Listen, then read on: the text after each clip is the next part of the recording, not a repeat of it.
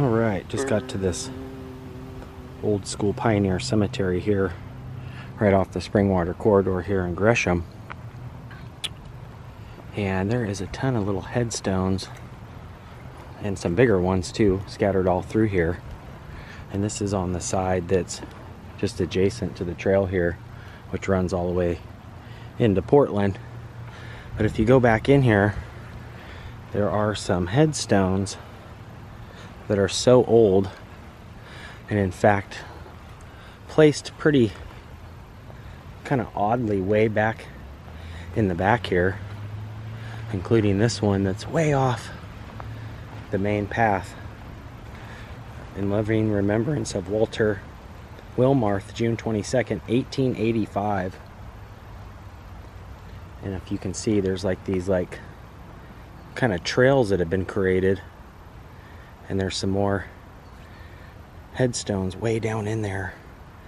I'm not sure if there's any on this side, but as you can see, the main cemetery kind of ends right about here where this tree is, and then you've got this headstone here, and then this one here. And I believe if you go way down in here,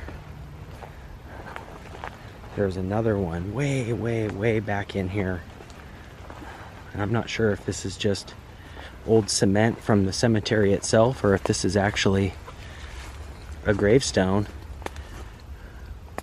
It looks like it is a gravestone, but it's just seen better days.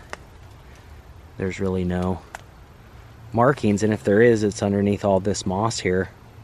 I might actually come back at some point and try and clean this off.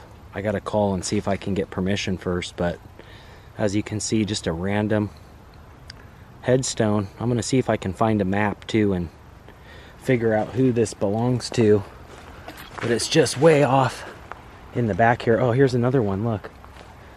There's another one right here. And again, just so old that there's really no markings on it at all.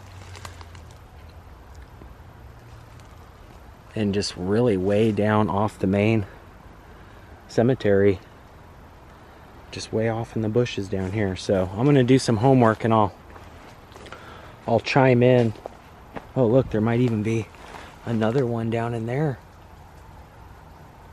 So kind of unfortunate, because, you know, somebody's final resting place, and then to be kind of left way down.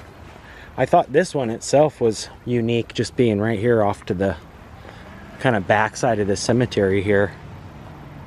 But those ones way down in there, kind of creepy. And I'm gonna see if I can pull up some information on those. But this cemetery is really old, and it's one of the ones that has all the upright stones through here.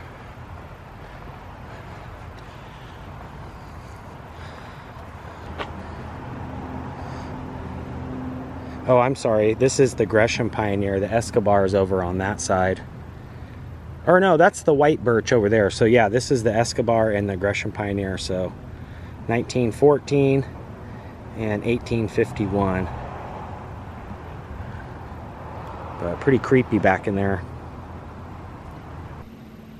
Alright, you guys, that's going to do it from the creepy cemetery. Pretty unfortunate that those folks are kind of left behind back in there. And I'm not sure if the people that do the maintenance on that cemetery, I've seen them there plenty of times. But I'm wondering if they just don't know about it, or if that's something totally entirely different. Let me know if you know, just by chance. But I love you guys very much, and as always, thanks for creeping with. Make sure you guys hit that thumbs up. You can ring that bell, that way when I creep, you guys will be the first to creep. I got to get the heck out of here because this place is creeping me out.